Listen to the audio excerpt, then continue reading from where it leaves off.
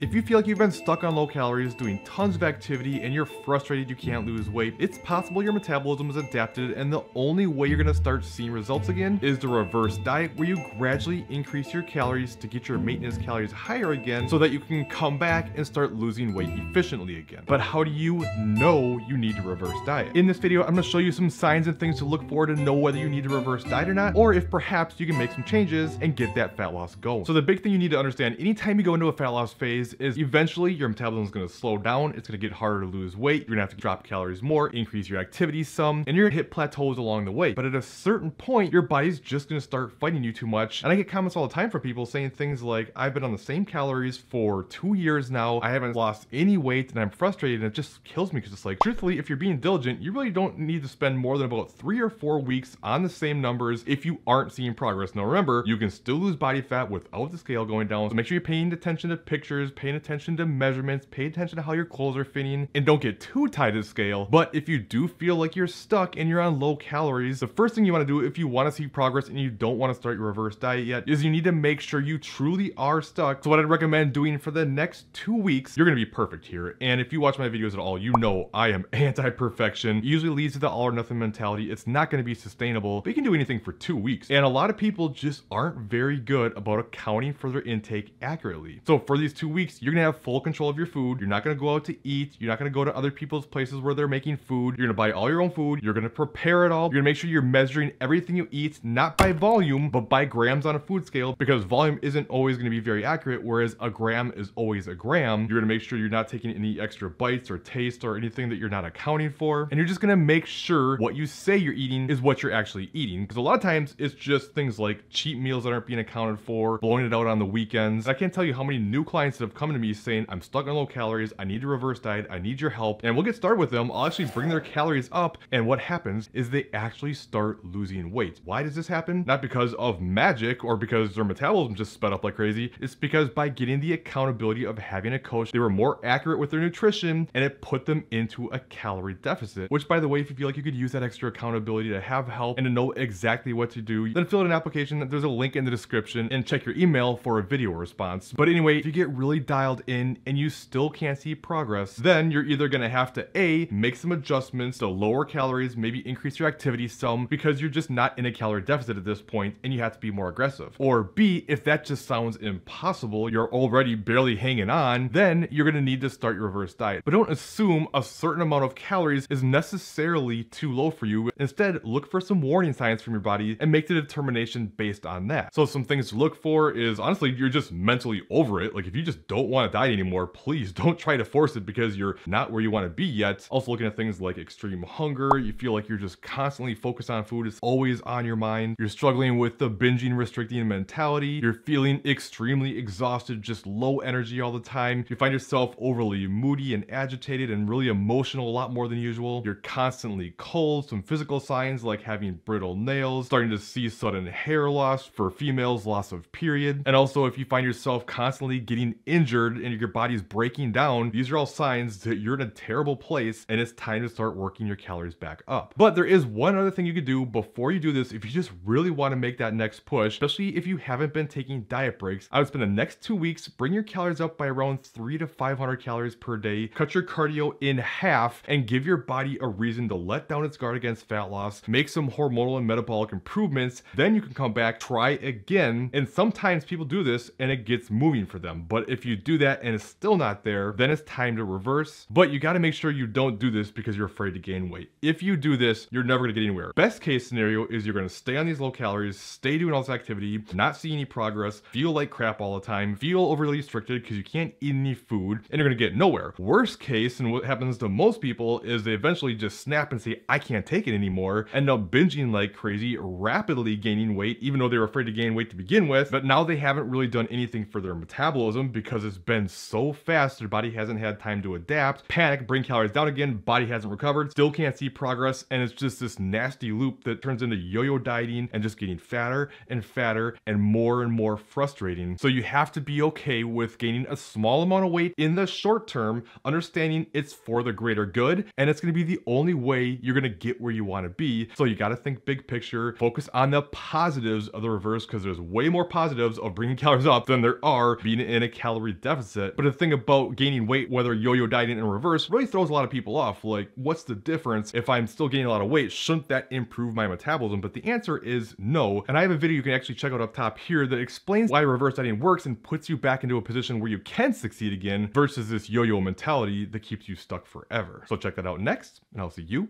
that other video.